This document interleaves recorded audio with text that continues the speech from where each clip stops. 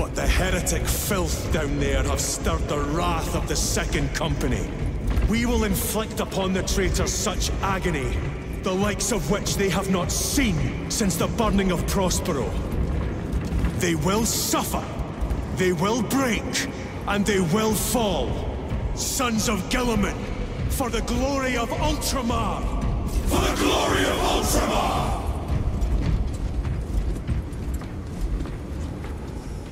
The enemy have amassed the majority of their forces in the Numerelian Basin. Thalassa has the warp beacon. Viridian is hoping for a miracle.